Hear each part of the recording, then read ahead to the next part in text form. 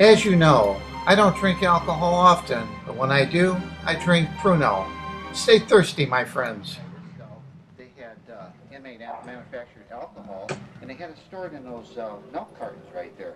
So they dumped them right away into the toilet in an effort to flush them, but the water was already off, and they were unable to do that. Officer Jim Dagenais is known for his aggressive stance on alcohol manufacturing. I'm noted for enforcing a zero tolerance for any kind of substance abuse, and that includes alcohol possession. Zero tolerance, Jim.